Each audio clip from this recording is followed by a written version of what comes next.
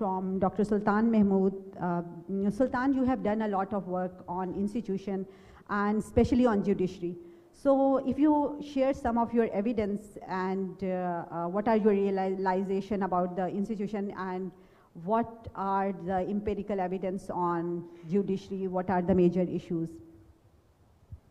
Hello, thank you so much for inviting me here. It's my first time in IBA and I am really liking it. So thank you for that. So first, let us define what do we mean by institutions. So Douglas North defines institutions as norms or rules that constrain human behavior. So it could, so for example, institutions does not need to be in a building. So for example, some people say patriarchy is an institution. Similarly, but you can also have formal institutions like the judiciary. So notice in the definition of institution, there is this word constrain. And one of the most powerful constraining institution, constraining government power, bureaucratic power, military power, is the judiciary. So today I want to talk about this important institution, the judiciary, and its fundamental importance for economic development. So why would you think the judiciary is important? Judiciary enforces contracts. It protects property rights. It is essential for people to invest if they feel secure that there will be investment and their property will be protected. And even more than that, something which has missed the scholarship of scholars and something which I want to work on is the importance of political rights and judiciary protecting political rights of citizens and its effect on economic development. So I want to talk about judicial independence in Pakistan and share with you some of my recent work of how we may be able to improve the judiciary in Pakistan based on the empirical research I have done.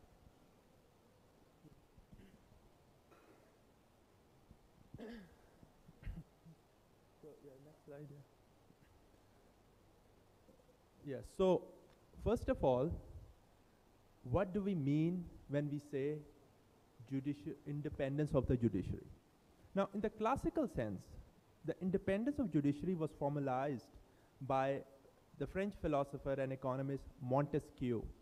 When in his famous magnum opus, in his book, he argued in the Esprit des Lois that there can be no liberty if the power of the judging is not separated from the legislative, the parliament, or the executive power, like the government. So what, in the classical sense, independence of judiciary means independence of judiciary from the influence of the government and the parliament. But then this immediately makes us think, but okay, then who will judge the judges?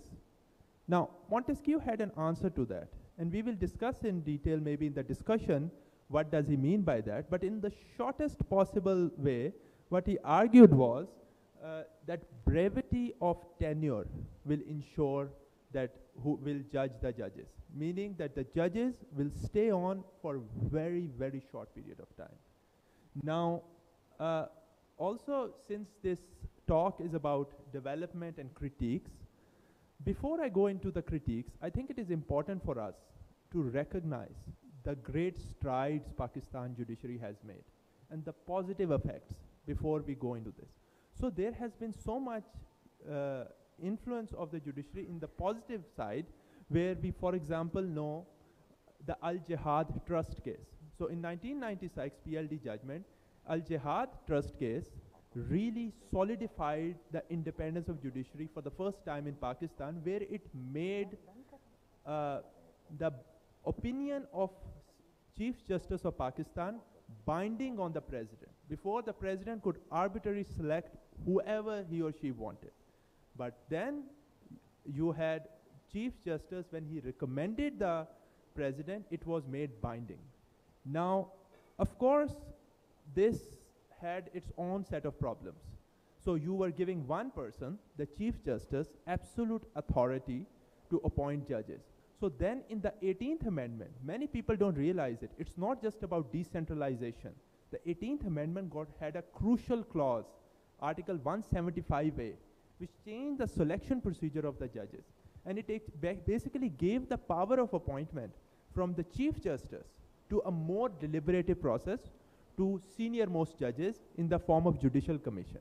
This also is an improvement in the quality of judicial decisions and judicial independence. Now, some people argue that, okay, Al-Jihad trust case had a large effect, but this reform had no effect. But in my new recent work, I show that even this 18th Amendment really impacted judicial independence.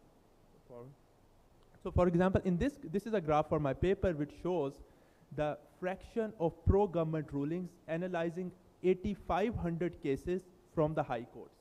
And what we see is that after the 18th Amendment, you have a sharp and sudden fall in pro-government rulings, suggesting that the judiciary became more independent. So like I say, there is a lot of improvement, the Al-Jihad trust case, the 18th Amendment, but there is long way to go.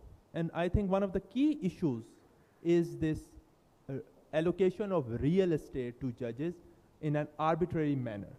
So when judges get plots from the government, sometimes too, without any transparency, I will show you that the rulings in favor of the government increase, the case delay and the backlogs increase, and in the classic sense, the Montesquieuan separation of power is subverted and justice is denied.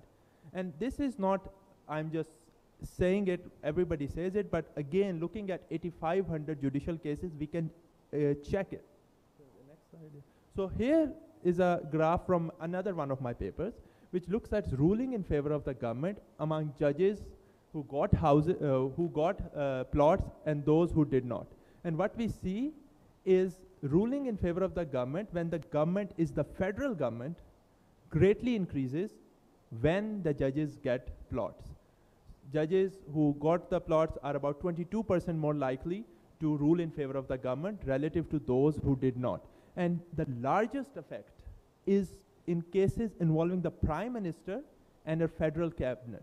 So notice this plot thing which was formalized by General Musharraf, and it was called the Prime Minister Assistance Package. So the Prime Minister is the key person who basically signs off the allocation. So he and his cabinet gains the most from it.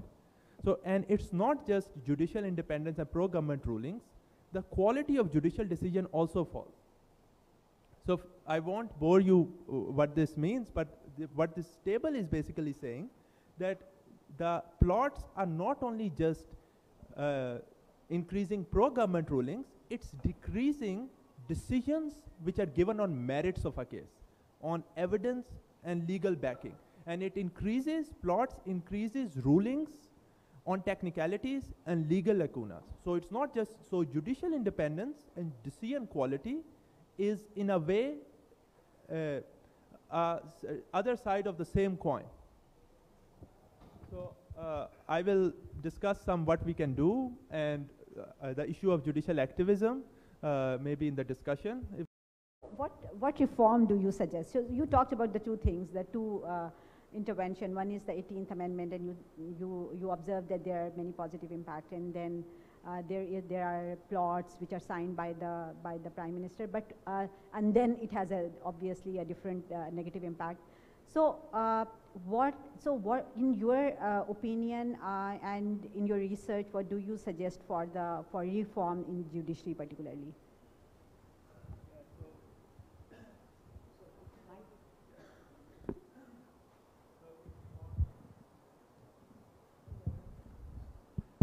Okay, so before I very quickly speak about the reforms, I think one topic which which is the elephant in the room is judicial activism. Is judicial activism bad? And do we need huge constitutional amendments to curb judicial activism? So my answer to both of these questions is no. First of all, it depends if judicial activism is bad or not. So from an economic perspective, if judicial activism protects property rights, political rights, human rights, this is most likely good for the economy. But if judicial activism, as we have seen, sets prices, grain prices, school fees, etc., on the face of it, it seems very good, but the judiciary makes the same mistake which the communist commissars made in Russia, where I teach, is that they don't know the exact demand and supply at a given time in a given space. So there is this, like what Hayek said in classical literature, is that the paradox of time and space. So we don't know what is needed at what time at the right place.